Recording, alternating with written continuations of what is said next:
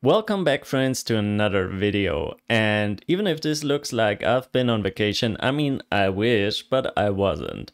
The only thing that I did is leveling up my setup.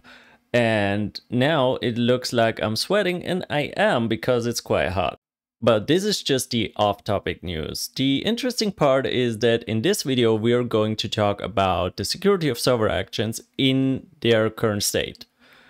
And that really is some quite interesting stuff, so let's not lose time and jump right into it. So the first thing that I did is create a new Next.js application with the very newest version. I then went ahead and opened it up in my editor. The first thing I did then is I opened up a new terminal, and within this terminal I ran npm run dev such that the dev server starts. And when we open this up, we get the standard starting page. And then I went to the page tsx and removed everything but the main tag. And inside, I simply created a button with an onClick listener. And since an onClick happens on the client, this is a client component. The resulting page then looked like this. And when I click the button, it just says clicked. Now let's get into the interesting part. So our main page currently is this one, and this one is a client component. Now, as you've seen in my other videos, server actions need to be defined and ran on the server. So we cannot define them here in our client component. So we want to follow up what we did in the other two videos. We want to create a new component, which we call just action button. And we will move the button to this new component. So our new action button component will be a client component because we will have an onClick listener, and we need to export it, and we call it action button. And then we simply copy paste our button from here to here. And finally, we make the page a server component by removing use client. We import the action button component that we just created, and then we use the action button component here. So now our page is a server component, which means we can define server actions inside of the server component. And now watch out.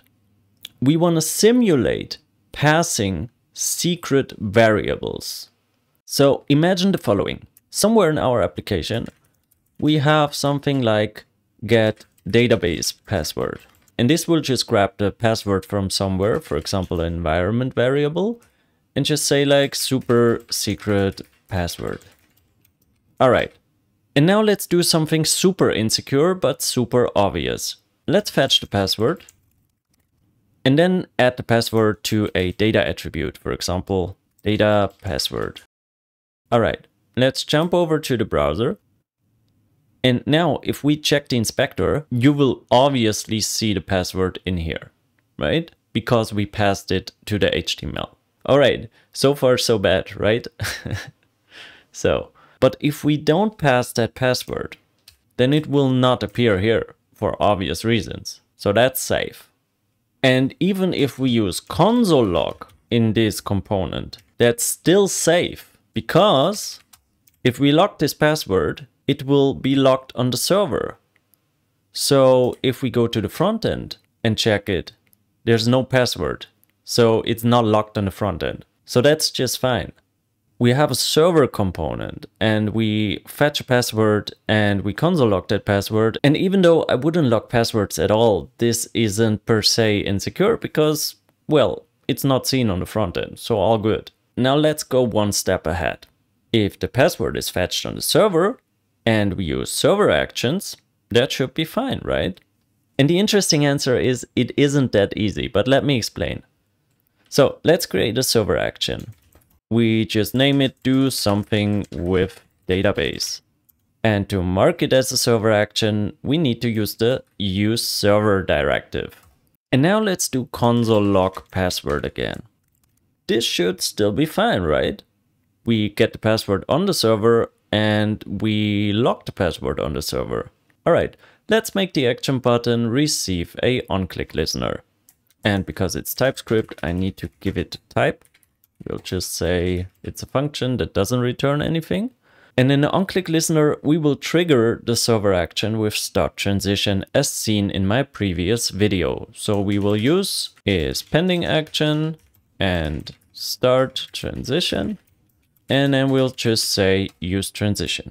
And now start transition and call the past onClick listener. So nothing new here. All right. Last thing, we need to pass the do something with database to the onClick listener. Okay, that's it. Now let's jump over to our page. Okay, one last thing. I forgot the async. Okay, so now we're here. So let's click it. Let's check the network inspector. Okay, so the server action was called. That means on our log, we're seeing super secret password, right? It's on the server, so it's not a biggie, right? Well, it is. So basically what we are sending to the server, not receiving, sending, so the request, is the super secret password. So it is on the front end, really. It is being seen in the network tab, so basically anyone could just grab it. And this is not something like, oh well, they have a major bug and they should be more careful or whatever. The thing is, maybe they should document it better, but it can be very well explained why this happens. And I can also explain you how to basically not have this problem. Let's get into it. And I promise, it's not that hard, you just have to carefully listen now. All right, so what happens? So this here is a component, right? And when you visit the page, the following happens. First step. This function is called. It doesn't matter if you're fetching a password or whatever. This function is called and it generates a value. And in our case, this value is a password, but it could be anything. Then comes the next step. We create a function that uses a value which was generated outside of the function. So it's context bound. This function needs to get a value from the current context which isn't part of the function. Then this action, or better said, a reference to this action is passed to the component such that the component can trigger it on click. And the problem here with is that this thing isn't static. So every time a request comes in, every time this page is visited, this function could potentially return a new value. For example, if this wasn't a database password, but a date.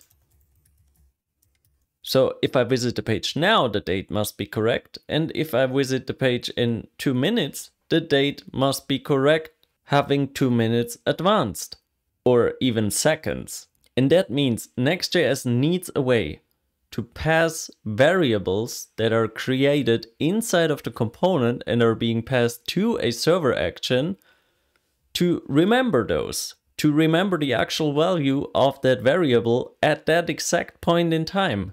And in the current state of server actions, the way that it's done is that NextJS also sends this information to the front end so that it can give it back to the server action when the server action is being called. And I'm not saying this couldn't be done on the server at all. I mean, there are architectural solutions for something like that. For example, instead of passing the actual variable, they could pass something like an ID and then the variable is stored in the server and so on and so forth. But that would mean a lot of things would have to be stored on the server. So the simple answer is basically, you are creating a variable outside of the server action here. And NextJS doesn't know if that's static, if that's person bound or whatever or whatnot. And NextJS cannot just call that function. So NextJS can't just like put that function somewhere else, because if you like, for example, let's just literally do that. Let's just put that function here, right?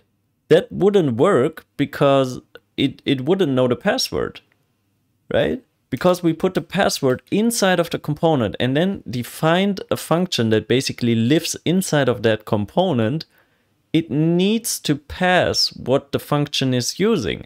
And this isn't a problem if you simply make it part of that function, right?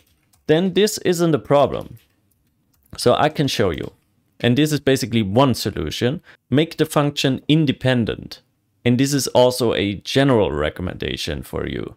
So let's see it. Now, if I click it, let's check the request. There's nothing in the request being sent because the function is independent, right? The function can be called without knowledge from the outside. But in the old version, the function needs knowledge from the outside at the point of basically runtime.